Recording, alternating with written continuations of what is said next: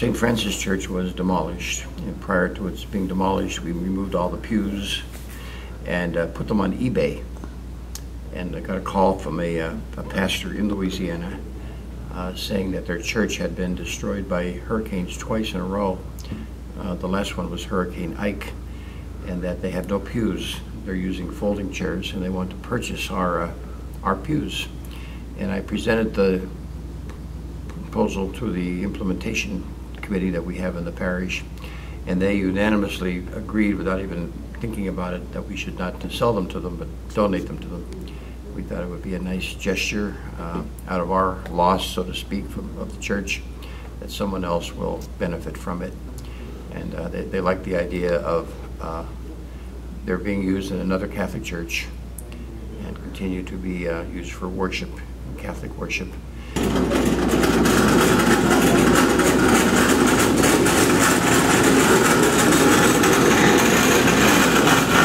What brought you ladies out this morning to watch them load the pews? To say goodbye to our pews in our church. And how long have each of you been members of the church? All our lives. All our lives. Now I understand these pews are going to a church down in Louisiana somewhere? Correct. How does that make you feel that, you know, they're going to find a home in a new church?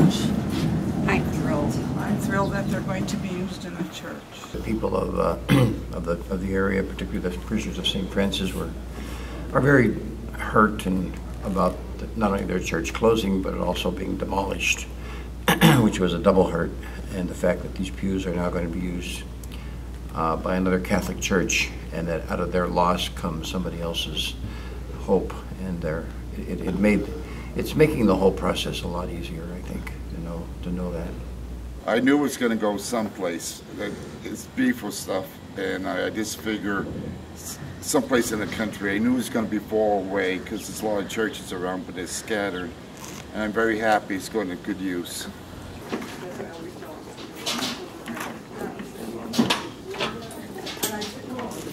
Yeah, well, I think it's get all off to Louisiana.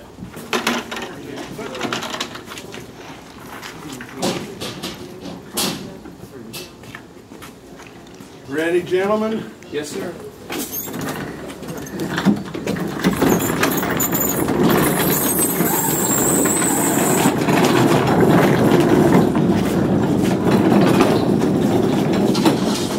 You're good.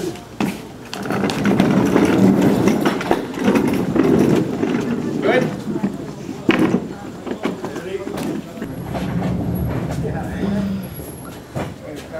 Hey, young man. That wheel's gonna kick your leg. Ready? Reborn again.